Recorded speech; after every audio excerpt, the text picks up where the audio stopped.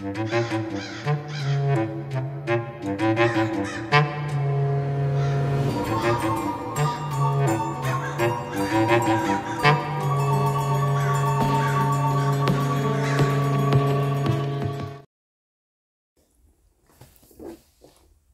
started taking classes at a center near my house to improve my video making skills.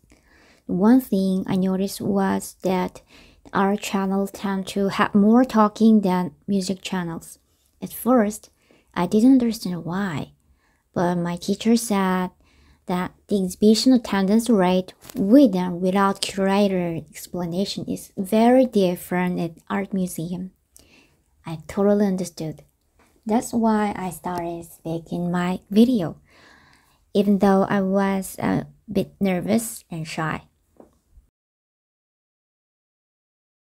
When we are feeling down, we often try to do something to cheer ourselves. Maybe we eat something tasty, and work out, meditate, or write in a diary. For me, drawing is my go-to source of comfort during moments of sadness, loneliness, or even great happiness. I love to capture those happy moments on canvas and keep them forever. Drawing also serves as a therapeutic outlet for me when my emotions aren't so positive. It feels like a release, like I'm channeling my feelings onto the canvas.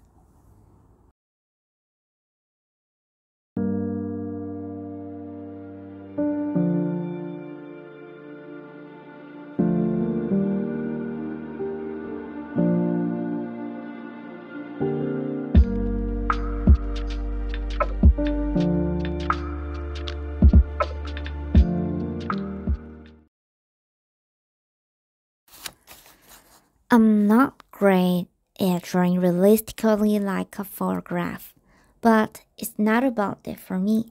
It's about expressing my thoughts and feelings in a way that feels true to myself.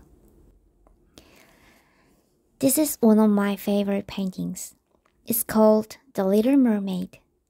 When it was on display, someone asked me, why is the sea purple instead of blue? And why does the mermaid have short hair instead of long hair? Sure, let me explain. The mermaid in this painting lives in a mysterious and magical purple sea. She is a free-spirited princess who loves going on adventures and exploring new things. That's why she chose to have short hair, so that she can swim more easily.